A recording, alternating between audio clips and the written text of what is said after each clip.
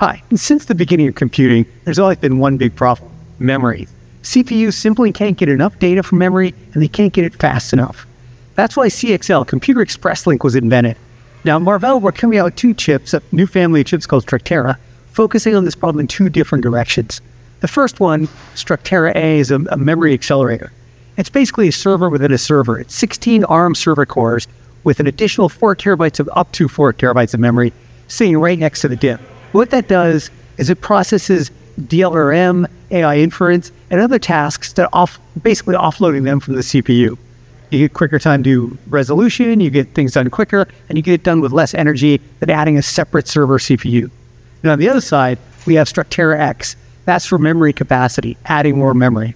You can add up to 4 terabytes of DDR5 or 8 terabytes with compression. We're actually the first chip out there with embedded compression.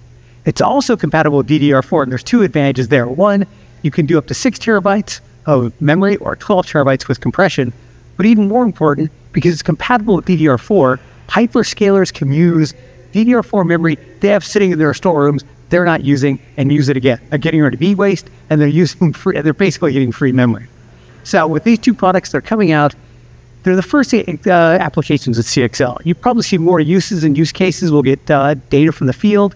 But this really is chapter one. You're going to see more and more innovation in this field across the industry and for Marvell.